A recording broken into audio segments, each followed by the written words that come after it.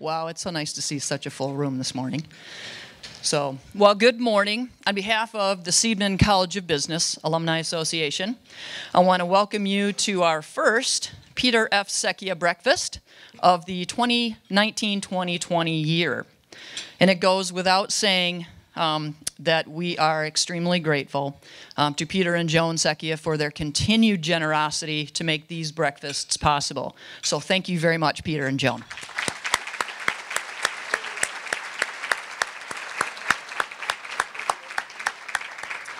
Well, I'm really excited to be with you this morning. My name is Jill Dooley. I am the Director of Philanthropy for the Phoenix Society for Burn Survivors, and we are a national nonprofit headquartered right here in Grand Rapids. You may not know, or for those of you that aren't familiar, Phoenix Society is the leading nonprofit organization. We are dedicated to empowering anyone who is affected by a burn injury. And our focus really is uniting the voice of burn survivors and the burn community around the globe to really focus on advocating for and advancing lifelong healing, optimal recovery, and burn prevention in this space. I am also a very proud Seidman College of Business graduate, and I am currently serving, thank you, for everyone in the room. And I'm also on the Seidman College of Business Alumni Association board. I'm really proud to do that and serve this university like that. I want to welcome our students this morning. We understand that your concentration and focus is probably on your classes and getting back into the study mode. So we really appreciate you taking some time this morning to network with folks in this room and just spend time with us. So thank you for joining us this morning. This is a really exciting time for Grand Valley. Our university has grown to who we are today through decades of really strong leadership. And I believe we can be just as confident in our future as we enter a new chapter of leadership for Grand Valley. I hope you are as optimistic and excited as I am. So this morning, I am happy to introduce Rabia Jamal, who is going to introduce our president this morning. Rabia is the Chief Operating Officer for Wasayabec Development Company, which is a Native American investment vehicle here in Grand Rapids. Rabia is an active and very dedicated Seidman College of Business alum who served in a past role on the Seidman College of Business Alumni Association and is now serving on the Seidman Dean's Advisory Board. He received an MBA from Grand Valley in 2011 and has a BS in Engineering from the University of Michigan. Please welcome Rabia Jamal.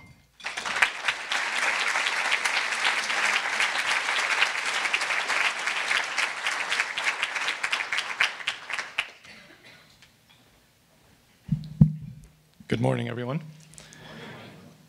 Thanks for being here. I was joking with Jill earlier that I work for a tribe called the Nottawasepi Huron Band of the Potawatomi, and our investment vehicle is called Wasayabec, and my name is Rabia.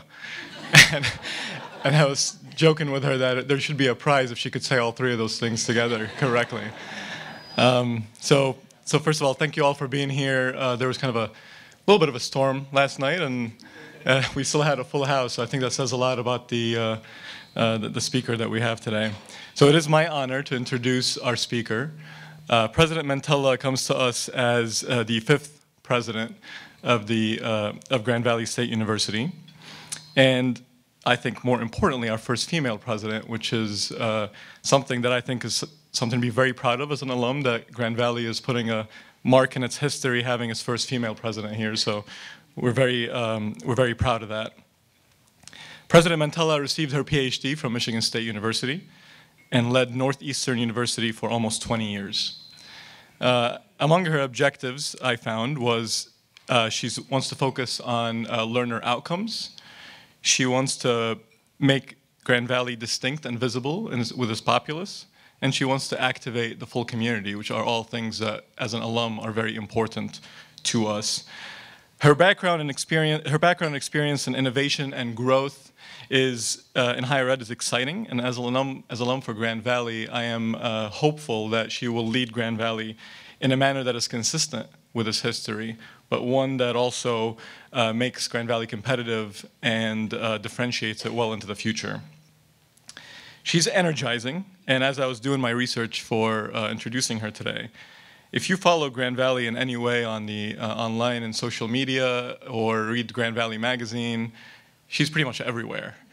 And she's interacting with staff members, professors, students, community members, and what I found really unique is it's hard to miss. She has a big smile, and she's consistently smiling in all the pictures, and I think that, to me, says a lot about the leadership style that she's going to bring to this university. So I asked a friend who was involved in the selection process and has gotten to know the president over the last couple of months. I said, would you give the president 2 thumbs up? And I trust that friend very much and trust her judgment. And the response was a resounding all 10 fingers up. And I thought that was a really strong endorsement. So I will ask you all to put all 10 fingers together and welcome President Mantella.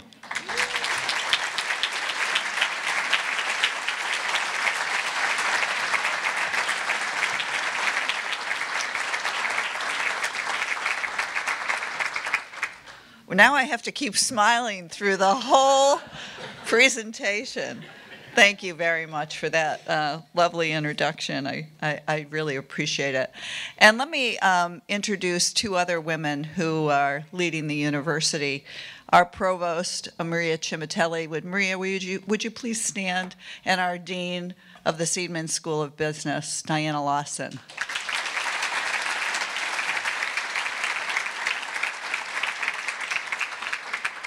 When I say that we need to do this together, I mean every single person in this room, and it'll take the full leadership and energy of the university and the community, which has been its history, so that's very exciting. Let me first begin by thanking Peter and Joan Secchia for not only this breakfast, but the warm welcome. You were one of the first people to reach out to me with some lovely flowers to lend me a supportive hand. I thought that last night was a little over the top, though, under a tent in the middle of a tornado warning, having dinner. But it was really a ball, and I got to sit next to these 2 incredible people. So thank you for doing this and the many things you've done for our community.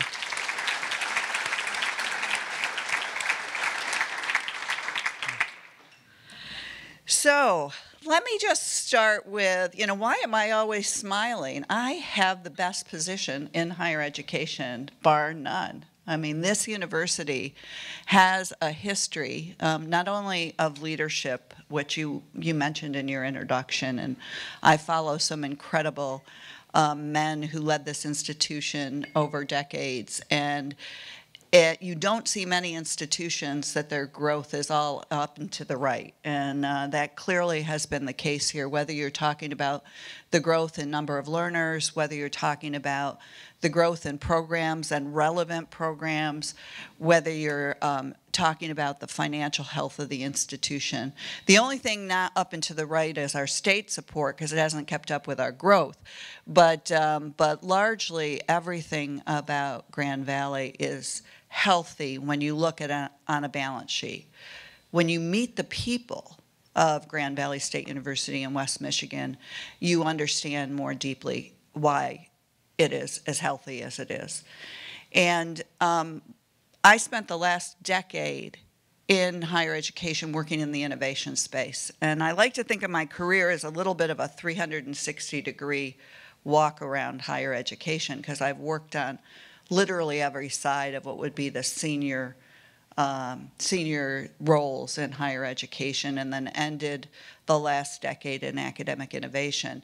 So one of the things I've come to learn through that journey is what it requires to make change, and what it requires to keep a community together in making that change, so that you're not activating, the change agents with you, the 7 or 8 or 10 or 20 or 50, 100 early adopters, but you're activating a full community, the 2,000 faculty members, the 25,000 students, the alumni, everyone, the community leaders in that, is that it requires the kind of commitment and energy and articulation of areas of focus and finding our essence. You know, what do we want to hold on to? And again, in my introduction, you set me up perfectly, because it's what don't we want to lose about Grand Valley State University as we face the change. The incredible student experience, the focus on value in the education, the deep commitment with our community. Those are things we don't want to lose. So we've got to be able to anchor our essence. We got to understand why we're changing, and then we've got to understand how. And the walk around in higher education that I did, I think helped me to get into a place where not only you can articulate a vision, but you understand the layers of change to enable that vision. And so I'm really proud, I'm really excited to be the president of Grand Valley State University, and I really feel that this is an institution with that sort of entrepreneurial spirit from its origin, and has built that capacity because it's changed multiple times through its lifetime, and all that change has been to a positive end. So that creates a real agility. So let me talk about the title of this conversation today is The Future of Education, and I wanted to talk about a few things that I think are a part of our future in education. And I want to talk about, you know, sort of 4 different dimensions of change that I think are in front of us. The first is productivity in work and life. And when you think about the pace of change, the introduction of technology, artificial intelligence, the access to information, the number of jobs that are going to be emerging over the next several decades, and the number of jobs that are going to be fundamentally changing, and the number of jobs that are going to be eliminated, it's going to be an unprecedented time of change. So when we think about education and its response to that environment, one of the first things that comes to my mind is how we're set up. We expect students to come in at 18 years old, and at 22 years old they leave, and they're set for a lifetime of change. It's not going to work in the future that we have ahead. We need to certainly use that period of time, and that we will always invest in that coming of age experience, 18 to 22. It's absolutely critical. And even more important is Grand Valley undergirds that with a liberal education that focus on what are the skills and competencies and ability that help us as learners know when we need to get something more and know what that something is. The problem we have is that higher education as a full industry is not standing by that learner when they need something. And at times, it is standing by, but it's offering their wares in the same way they offer it to an 18 to 22-year-old. So you say, come, you know, we're going to assess you, start at the beginning, you know, get out in X period of time, and that's the way in which we do education. So we need to think about education in multiple formats. What works for the 18 to 22-year-olds to be immersed in the experience. They're long on time, they're short on experience. They need that kind of immersion. And what works for us, people in this room, adults who are needing to upskill, who are seeing that technology is transforming their industries, who's seeing market shifts of unprecedented speed. And so we have to be able to create our educational offerings in a way that are accessible and that recognize that adults are long on experience and short on time. They're the absolute reverse. So how do we do that? How do we assure that we can offer high quality? Well, there's institutions that are in this business. Some of them are online institutions. Some of them are offering some innovation. You know, Harvard started the MOOC movement, but they're not putting, so they're either offering it as a commodity, or they're offering it as an alternative almost to publishing. You know, you can get content online, but you can't get any credential or assessment of the learning. And so there's an opportunity, and there's, you know, we don't stand alone at looking at this opportunity. In fact, over the last 5 or 6 years, there's been a lot of brand level institutions very much into what would be adult or continuous learning. So, but this fundamental change isn't a change of choice. It's needing to stand by our alums to offer elements of the learning that they're going to need over the course of their lifetime. It's a responsibility. The second major shift in higher education is the shift in enrollment. And this is probably the one that gets talked about the most, right? The demographics in Michigan are changing over the next decade. There's going to be an incredible number of students that won't be in our classrooms simply because the birth rate is lower, and the number of 18 to 22-year-olds are going to be spread largely among the same number of institutions. But I can tell you on the East Coast, we saw a lot of closures over the last decade of small private institutions, a lot. My last 2 years there, probably every month I got an approach from an institution around an acquisition because they knew we were opening global campuses and that I was on point for that. So a lot is happening, very, very turbulent times because of this decline.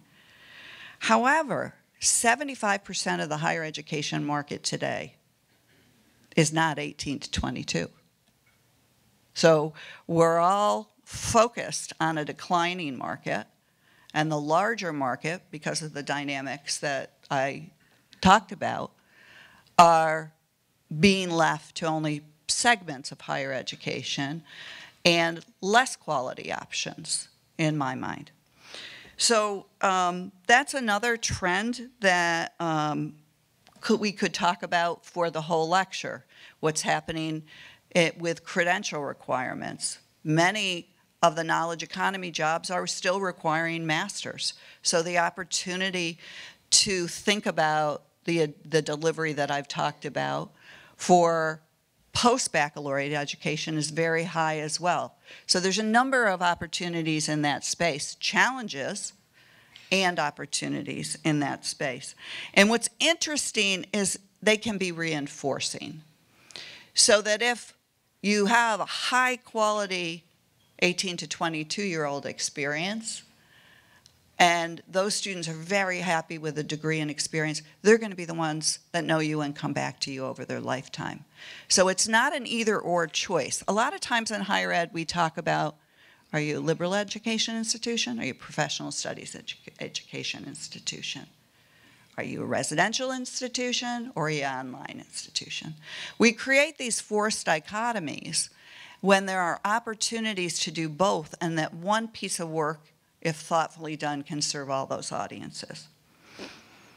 The third is inclusivity in higher education. And if you look at Michigan and the opportunities, and they're at all levels. I'm not talking about higher education as, you know, PhD, master's, baccalaureate, all levels of education.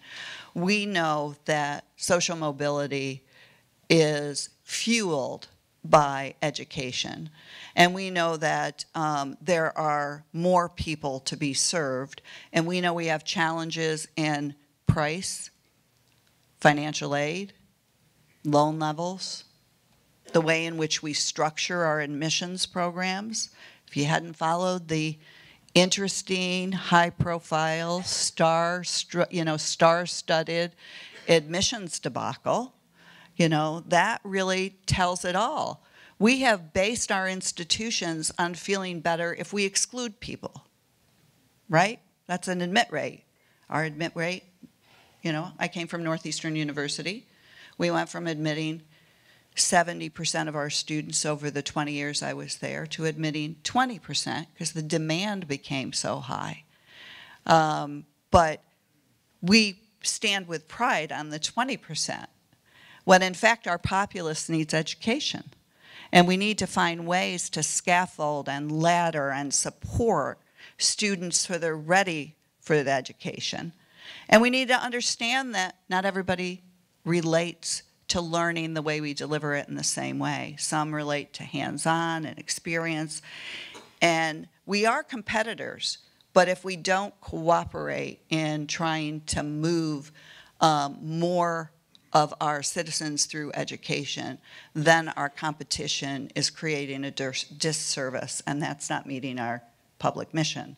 And so I think the way in which we, Grand Valley State University, stands at the forefront is to be doing the best possible work, leading the thought leadership, and opening ourselves up so others can participate. And that's the way we get leadership and demand and interest. And as you said in your comments, that we get visibility.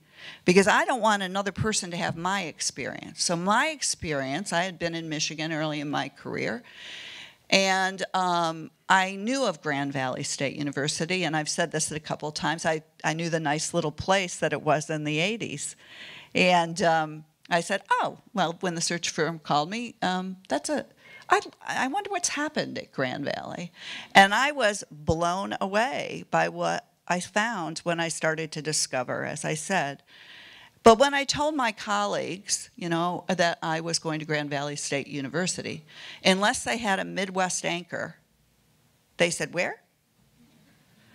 And I don't want that to happen anymore. I want this time ahead together for us to be able to elevate what we're doing, not just for our own enlightened self-interest, which is of course there, but also because the model of education, the quality here, and I can tell you, I've lived in education, I've been at many institutions, I've opened up campuses and looked at the competitors in 6 different regions and 3 countries. And I can tell you, what we're doing here for the price we're doing it is amazing. And our nation needs to learn from the way in which we can make education accessible. Is it enough? I would love to be in a position to say, we don't do loans at Grand Valley State. Wouldn't that be wonderful? So if there's any philanthropists in the room that would like to help me with that, where's Karen? Did I do okay? Okay. No, seriously, quite seriously, we need to do more because, you know, for some people, the barrier is $5,000. For some people, the barrier is $500. So we need to do more because we want the brightest students, the students who are going to make an impact in their communities, to be a part of our community.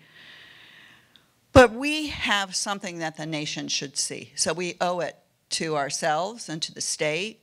And you'll find me to be a competitive person. So you put enlightened self-interest, competition, and the fact that I truly believe that it's in the national interest together. And we're going to really run hard at trying to cut through the morass and really have people see the good work that's doing here and model that. So inclusivity, and that includes digitalization of education, it includes access, supports. The fourth is what I would say is we've got to get out of our supply chain mentality. And since I'm in the Seidman School of Business, I know you all know what that is. And we have to start thinking of education as an ecosystem. And one of the things that we can't just start somebody at the end and they go, you know, to the other end. And I referenced that in thinking about the adult market. But it's also in the connection points that we have. One of the things that I feel strongly about is that K through 12 has innovation going on. But they're so isolated in its structure that they can't elevate it and they don't know how to scale it. And so higher education could play a role there. And again, that role is one of help and support to the citizens, but it's also one of increasing that pipeline through to higher education. So I mean it in a lot of different ways, the connection to industry, the connection to K through 12. It's an ecosystem. People should be able to go in and out of it and not have to come through it as a supply chain. So those are the dynamics I wanted to talk about, and I want to talk about just 5 elements, like sort of what did I learn in working in this space, and what do I bring in terms of some of my thinking around how you approach these dynamics of change and the opportunity we sit on with this wonderful, extraordinary institution. The first dynamic is we have to look outside in. And I think in every faculty meeting I talk to, I encourage people to look outside in. Let's not talk about what we have and what we want to push out next, because we have the opportunity to do that. Let's look at what the market needs and how it relates to the way in which we have opportunity to serve that market, and what does that mean? The second is, I like to call it work at the intersections. I wrote an article just before I came here for World News, University World News, which is an international paper in higher education. And I talked about really 3 things under the sort of working at the intersection: creating value, extending value, and alleviating burdens.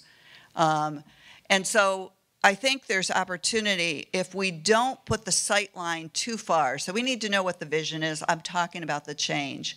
But you know, when you're approaching an intersection, you can see the cars to your right and your left, and you know what to do. You see them approaching.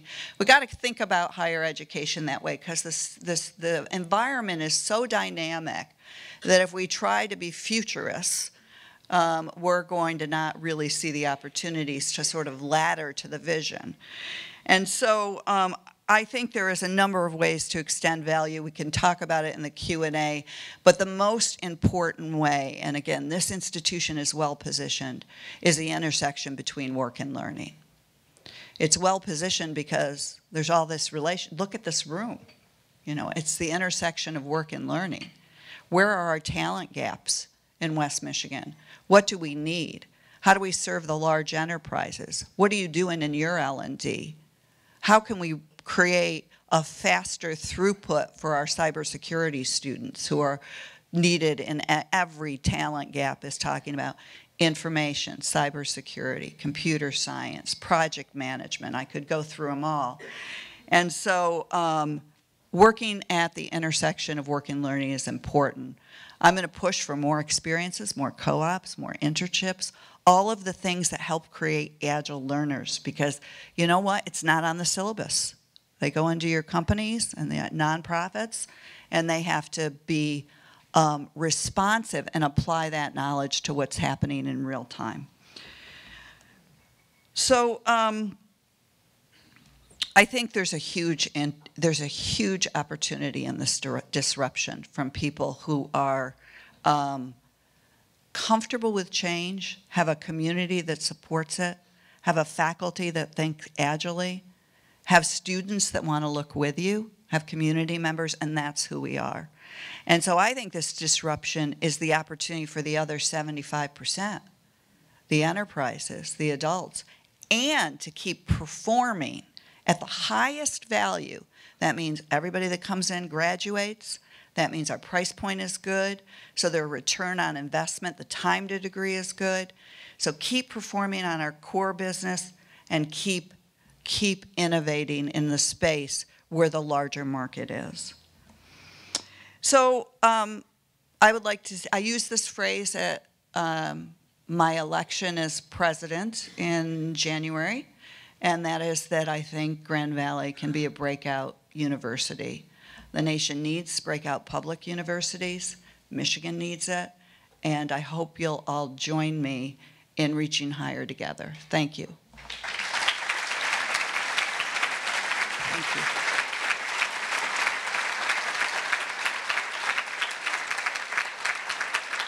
Thank you. I'm not sure how the questions are going to be handled. Who's going to handle? Is there a floor mic? No? Okay, no, there's no floor mic. So if you could just raise your hand, I'll handle the questions. I probably won't know your name, so I'll just point at you and then step up and tell me who you are. That would be great. So who wants to get us started? Okay, please, sir. So my name is Nathan Biller. I'm a graduate of Seidman and an economics major. One of the shows I listen to a lot is Freakonomics. Mm-hmm. You mentioned a couple interesting things. You said, what if tuition could be free, like no loans? And they recently did an episode about Purdue University having kind of this after they graduate. Is there an opportunity for us to learn from them, perhaps institute something like that? Yeah. So a couple of things you said. Just to correct, I said debt-free education. I didn't say free education because that's a different discussion. But to your point, I think that there are a lot of ways in which we can think about not making debt the only vehicle, cash and debt, right? And I think the income share agreements have great potential. And I have a person who's hungry, because I did that at Northeastern, to come to Grand Valley. I think he emails me every week and says, you could be our next pilot. And so I do think there is an opportunity. There's some unknowns in that space in terms of how it's going to work, so I would want to be careful where we began and have students not, in some ways, doing the same thing, giving up too large a share of their unknown revenue over unknown periods of time. But I think there is some excellent places to pilot that, and I agree with you.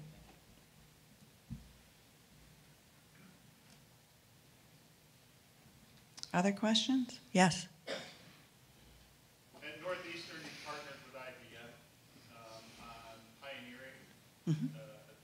I think, a future facility in terms of badging and micro-credentialing. Is that something that you could see continuing here at Grand Valley?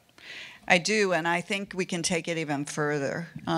So for those of you who are new to the language, badging and micro-credentialing is that certification of learning that comes in a smaller chunk than a degree, okay? And you get a badge or a certificate.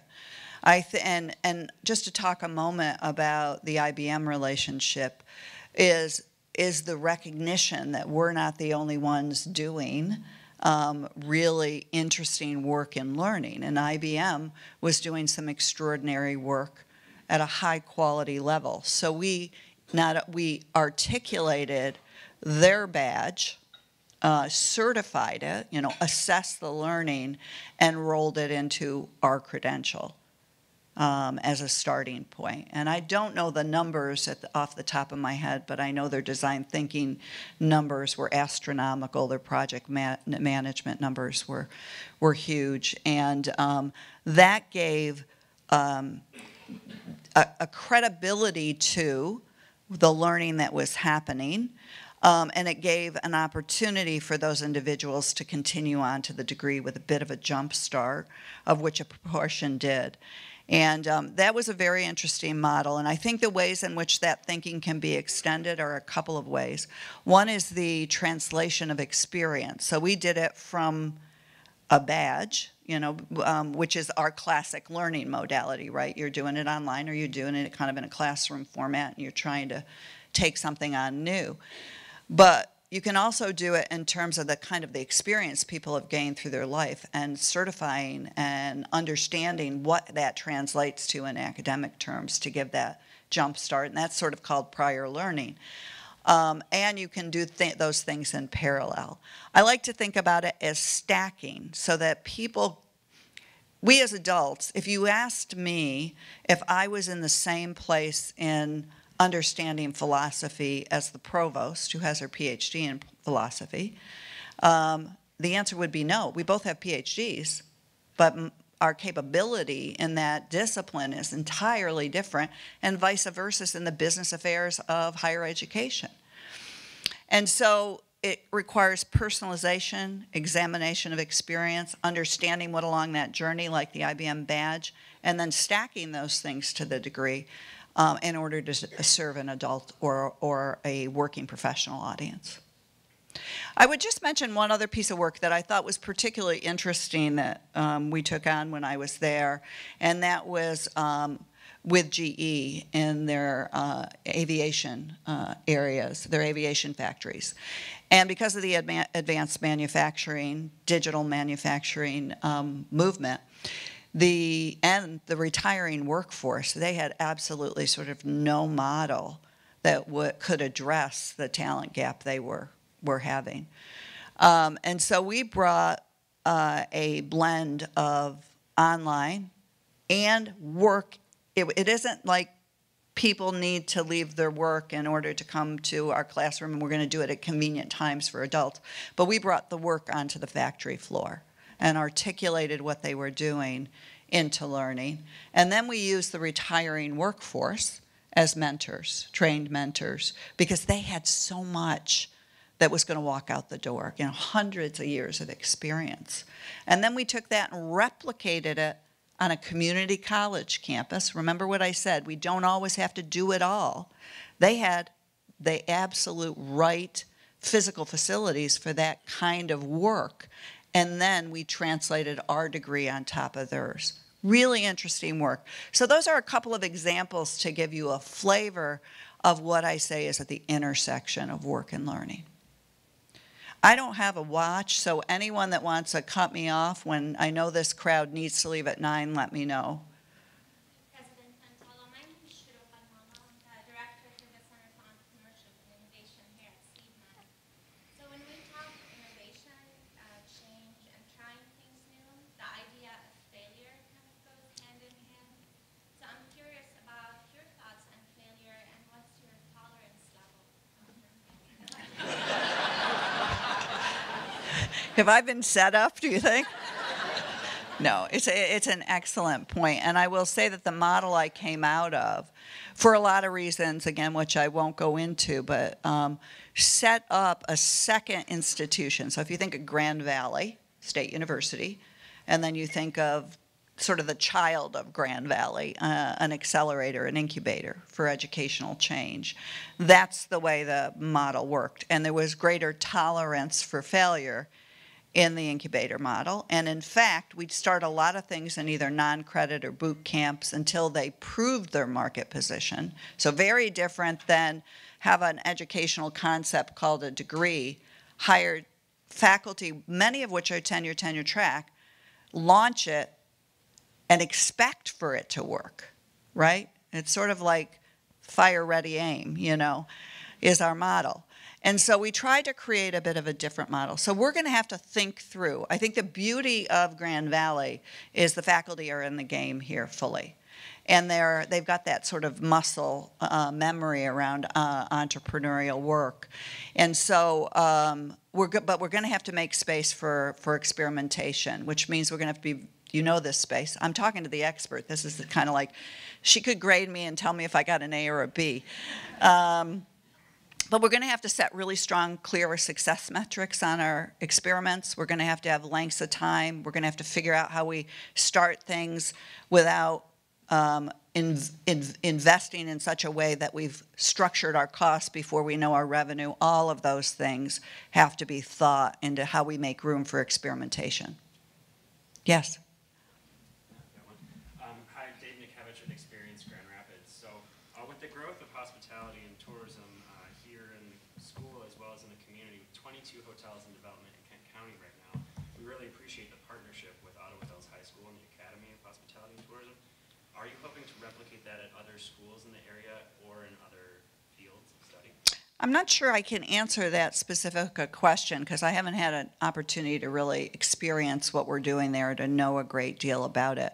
But I'd say conceptually the answer is yes. So conceptually you're saying we've got a growing field.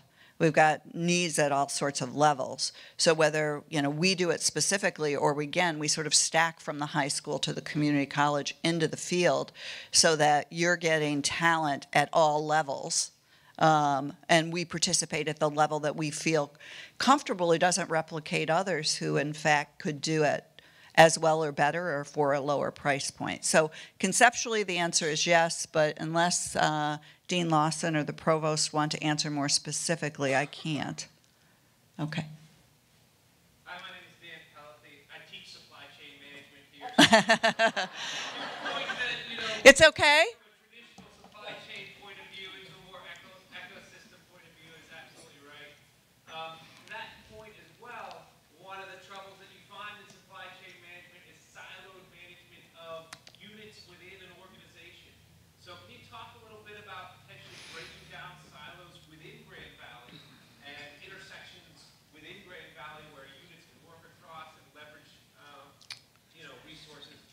Sure. So since you teach it, you probably also know that the first part of doing that is sort of shifting the culture and the way you think and the way you welcome diversity of thought to the table, because it's not, I run my area, and therefore you may have good ideas, but you're not in my area because I run my area. And so I think if you ask Dean Lawson or any of the vice presidents, there's a number here, from day one, we have established sort of rules of engagement for ourselves that those who are closest and furthest from the work have value to add. And kind of ways in which we work as a senior team where we're discussing some of those areas kind of at the highest level. The second thing that I've done is to create a broader cabinet structure so that we have 2 deans serving on them. Dean Lawson happens to be one. The cabinet will kick off at the end of September. Our 2 faculty governance leaders sit on that, a broader array of administrators, so we can get information to a broader set, get people out of their silo thinking, if there is such here.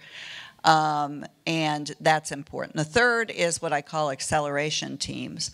So how do you get just a group of good thinkers around a problem set in which will enable you to sort of break through some of those issues, and not, you know, if a particular concept, you know, moves from beginning to end, through a collegial governance process, and I'm aware, you know, we have faculty members in the room, it would still move through that process. But a lot of times we're it's at the 30-yard line, and we're getting it to the 50-yard line through an acceleration team, or it's at the starting gate and we're getting it to the 30, or et cetera. So those acceleration teams, I've picked 3 areas. I picked K through 12, the intersection with K-12, because that's the front end of the supply chain. And then I picked a challenge that we're having in the middle, which is where we have more nursing students than we could possibly want, or well, not want, but we could possibly serve. And then we have more need in our community. And in the middle, we have this challenge of the way we think about disciplines, scope of care, clinicals, all of these things that are structural in nature. So that's sort of a middle. And then we took computer science for the professional audience at the third. And so all of that is to break down silos. And I think those that participated in that, from the feedback I've got, and I say Paul over there, I don't know, Paul, if you want to stand and talk about it, but yeah, let me not say, what do you think participating in that was like? Not to put you on the spot, Paul.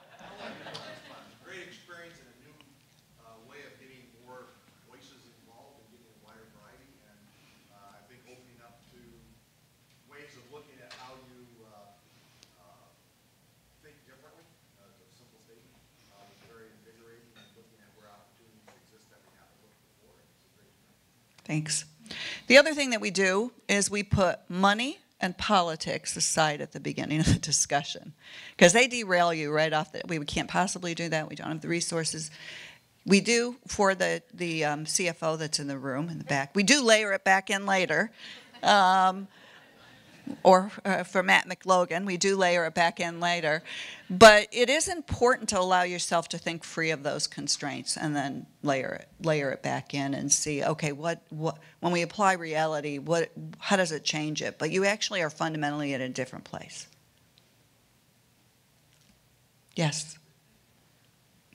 Yeah, you spoke earlier about this forced segmentation of universities between residential versus online. Mm-hmm.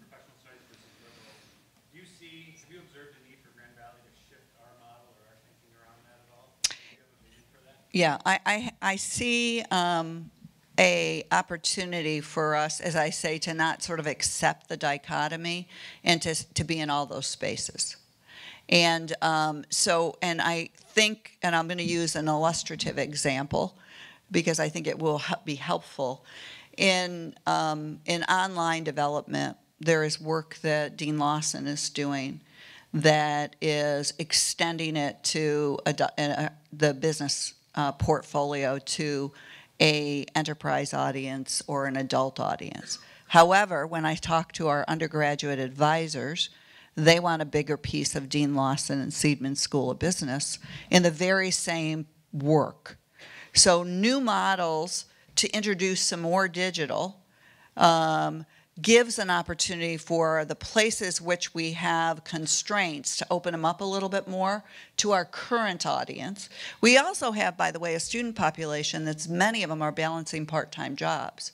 And so talking with the student government, and I see them in the room as well, you know, they would like to see some opportunity, not to change the nature of their residential experience for some digital and online, to be able to find that course that's, you know, in sequence, perhaps that's in a different direction than their part-time job, and do that at a level of quality. So I think we want to be in all of those spaces. We're going to anchor in our residential experience, GVSU, plus be in some professional education, digital education, enterprise education. Yes. You've gotten at this a little bit, but I just wondered, as a newcomer or somebody coming back to West Michigan, what are some things that you've observed around Grand Valley and you wonder, why do we do it this way?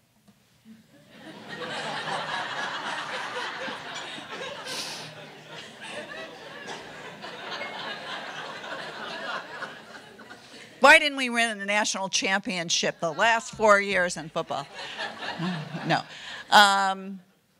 That's a really, really good question. I mean, I think the first thing I would identify, and this is a challenging one, and the provost may hit me on the side of the head, but it is true that we've got to, institutions evolve. We've got to recognize the complexity of the current Grand Valley State University. And when you asked me that question, I introduced more complexity, right? So when I say it's going to take all of us, then structurally, where the authority and accountability lies has to rebalance a bit. So we're very, very centrally managed, and it's efficiency driven. And I'm not suggesting that we won't have a very clear central agenda and that we'll have a diminished role for that work. But if we have talent in our deans, then they need to be contributing not only to the growth of the school, but all of the areas we've discussed around there. Diana Lawson needs to be accountable for all of the areas we've talked about. See how I shifted that so effectively? So we have some rebalancing to do with where the authority and accountability lies. We've got some articulation to do of what those things that we're all driving at and what are the measures that sort of undergird them. But that's the thing, is that we've got a lot of, we've grown by evolution. So it's kind of time to step back and say, you know, what do we need now in terms of the structure that we have? And I don't see that as, you know, totally a mega shift, but there are going to be places where I think structure will need to be challenged, and I think where we're going to move authority. And we're going to hold, in doing that, you know, you don't just get the authority, you get the accountability that comes with it. So. I'd like to ask the last question. I know. Okay. All right. Good.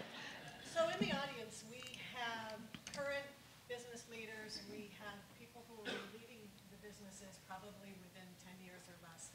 And then we have people who are new in their career and want to help to make Grand Valley a strong contributor to West Michigan and the state and beyond. What is the call to action to them to help us do all of the things you've outlined? Great. So a couple things. Thank you for that. Yeah, thank you for that question. The first, for those of you in a position to where you're leading a corporate enterprise or a nonprofit with some serious talent gaps and issues, then let us be your enterprise partner for co-creation. Now, I've just acknowledged to you, when I say that we have great corporate support, but we haven't disaggregated our curriculum in such a way that we come right to mind as the person that's going to come in and solve your talent gap. So I need a couple of enterprises that want to co-create with us, because who are going to be tolerant of the fact that the community is going to be learning to work in this space. So I'm here afterwards if anybody wants to grab me for that. Second, I told you we love high-impact learning, and I think that those of you who are in a position to offer internships, co-ops, those kinds of experience, if they can be paid, you're helping us with offsetting our students' costs. That's even more important. I think that's the second element that I would say. For those of you that are entrepreneurs, 40% of the new jobs are going to come out of the work that you're doing, right? And that journey of being an entrepreneur, we need to, and again, this is not, we have not had our first conversation yet, but I think that the sort of availability of entrepreneurial skills and competencies and experience and practice has to be broad, not in the Seidman School of Business as the only place that one can access it. So I think that for the entrepreneurs in here, put your hands up that you're ready to take on work. Boy, it's wonderful to have a bunch of students working on your project and your issues too. And the last thing is your philanthropic support. So there are 4 calls to action for you. Thank you. Thank you.